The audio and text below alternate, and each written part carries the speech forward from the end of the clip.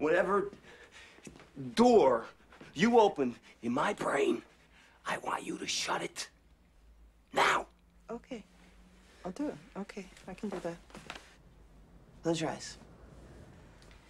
Okay, just like last time, I want you to just focus and concentrate. Listen to the sounds of the room. Listen to the sounds of your breathing. Look at the back of your eyelids. Do you see anything there? Could you just get to it, please? All right, all right. I want you to pretend you're back in the movie theater.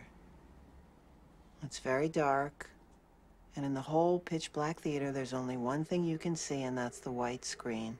And as you focus on the screen, you'll begin to drift closer to it in your chair. You'll notice that there are letters on the screen, tall, thick, black letters. But they're out of focus, so you begin to drift closer to them. Someone's here. No, it's empty. There's someone else in here. No, you're alone in the theater, Tom. No, I'm not. Right, your feet and your ankles are relaxed. Hard to breathe. Your hands are limp and heavy.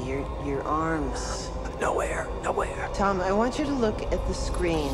Look at the screen.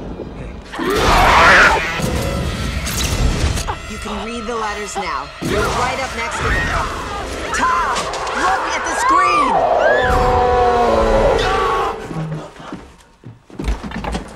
Wow, what happened?